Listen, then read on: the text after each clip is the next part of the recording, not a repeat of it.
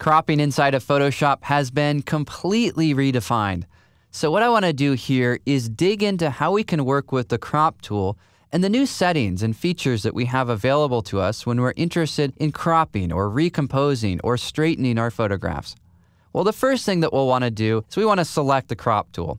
To do so, you can press the C key or you can click on the tool in the Tools panel. Now, once you do that, you'll notice that you have different options up here in the options bar. You'll also notice that you have these icons which show on top of your image. Well, how could we start to work with this photograph? Well, let's move through this menu up here in our options. One of the first things that we can do is we can specify a particular aspect ratio. We could choose unconstrained if we wanted a freeform crop, or perhaps if we wanted to choose a crop that's a square, we could choose this option. Let's go ahead and choose that option and see what happens. Now, once I do that, all of a sudden it shows me the crop area. It also shows me this area, which is grayed out. Well, this obviously doesn't work. So what you can do is click in your image and reposition the image. Notice that the crop is staying in the same spot. It's just the image that's moving. If I want an even tighter crop, we'll just hover over one of those handles and then click and drag to reposition that. Then go ahead and click and drag to reposition the photograph. Now, in doing this, you're noticing something really interesting. As I crop, all of a sudden we have this grid which shows on top of the image. Well, what's that about? Well, if you move down the line in your options, you have the ability to show on top of your crop area these different items. If you have Auto Show Overlay on, that will only show up when you click on the crop tool. When you let go, it will disappear. Another option is to choose Always Show Overlay. In this way, you'll always see those overlay elements. Let me zoom in a little bit so you can see those a bit more clearly. Well, here what we can do is press the O key in order to scroll through or toggle through these different overlay elements. And this works in different crop aspect ratios. For example, let's go back to another aspect ratio, say the original. Now, in doing that, you can see those overlays. Again, let me zoom in here so you can see that a little bit more clearly. And as I press the O key, I can toggle through those different overlays.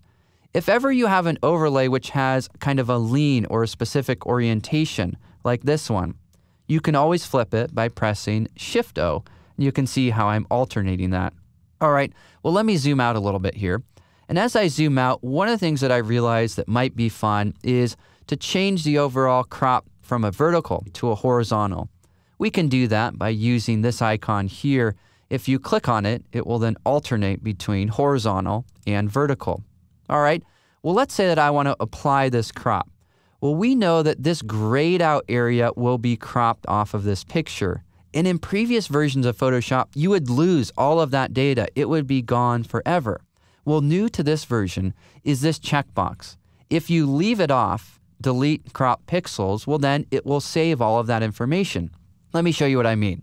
Well, here, I'll go ahead and press Enter or Return to apply that crop. But then I decide I don't like it. We'll just simply click on the crop tool. It will reactivate the crop tool, and here you can see I have access to all of that information. I'll go ahead and click and drag this out, and then I'm going to zoom out a little bit here just so that I can see everything and bring this back, say, to right about there, and then press Enter or Return. Another thing that we can do with our crop tool is we can straighten our photographs. You'll notice there's this straighten button here. If you click on it and then drag across a horizontal or vertical line that you think should be straight, it will automatically rotate your image and create a crop which will work to fix that problem. To apply that, just press Enter or Return. All right, well, there's even more, and as you can tell, they've really revamped this tool. Well, one of the things that we can do, as you've seen, is we can click on any of these handles and recompose our photograph. And as we do that, we can see the image, but sometimes all of these items, well, they might be a little bit too distracting. Well, you can change this back to the way that it looked previously by clicking on this gear icon. Here we have a number of different options. One of them is to use classical mode. When you do that, you notice that these icons change. We can also turn this off, and we can change the option in regards to showing this cropped area. And there's a shortcut associated with that, which is really helpful. By turning this off, again, you can see that it hides all of that grayed out area. You can turn it back on by pressing the H key or by clicking on this icon. Now, what about the crop shield? Well, the crop shield shows us this shaded area, shows us what's being cropped out. If you prefer to disable that, we'll just turn off that option. Or if you want to make it perhaps even darker, you could click on that option and then you could crank up the opacity here and you can see that now it's becoming even darker. It's hiding that area even more clearly.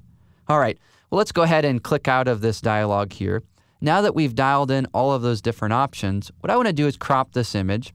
So here I'll go ahead and click and drag one of my handle points up a little bit and just reposition this image. Next, I'll press Enter or Return in order to apply that crop. And the last thing that I think that you'll want to do is in order to really evaluate the photograph, you'll want to hide or get rid of all of these handles. The easiest way to do that is to select another tool in your Tools panel. For example, you could press the V key in order to select the Move tool.